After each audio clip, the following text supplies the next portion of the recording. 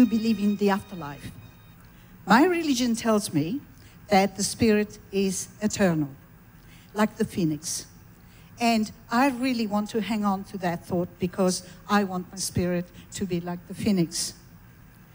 Let me tell you my daughter's story. My daughter passed away in 2012 from cancer.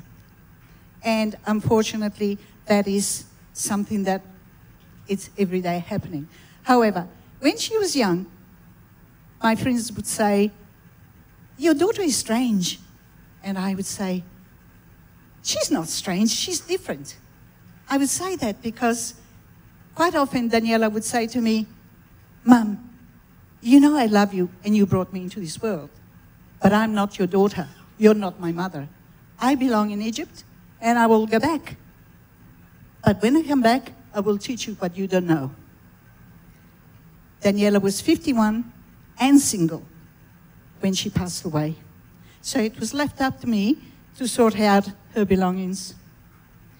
3 weeks after she passed, I was looking into her diary and I found a note where she wrote that she would be leaving for Egypt again on the 12th of October, and she would arrive at the Valley of the Kings on the 21st of October.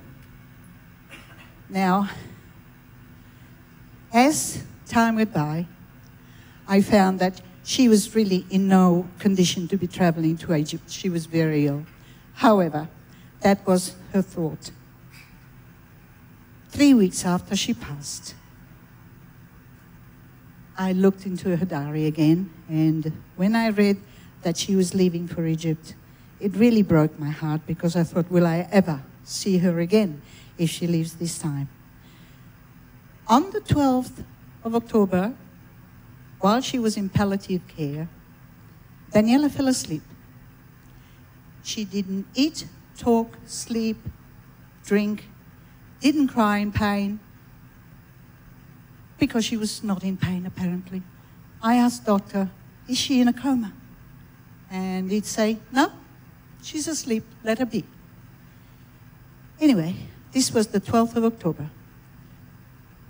10 days later, while her sister Kelly was sitting by her bed, Daniela woke up, looked around the room, and Kelly told me that as soon as they heard my footsteps up the corridor, Daniela once again looked around the room, gave everyone a big smile, then she closed her eyes, and she passed away without a sound. That was the 21st of October, as she said in the diary, that she would arrive at the Valley of the Kings. Now, since she passed away, she has channeled me basically every night. And for 11 months, she channeled me, telling me to write a book.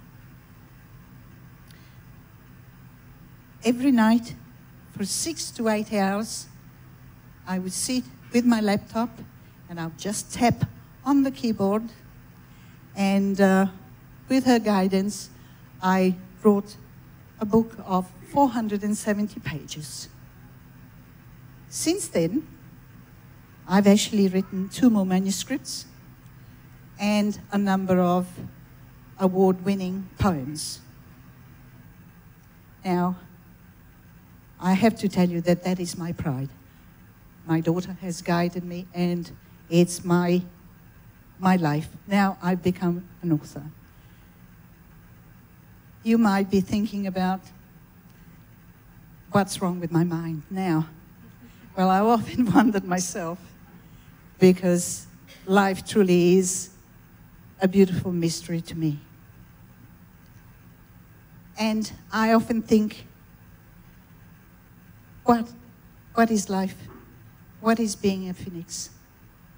What happens when I leave this world?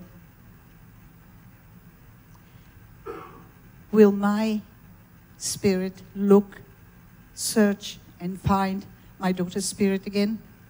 So let me ask you, is being a phoenix just a state of mind? Thank you for listening.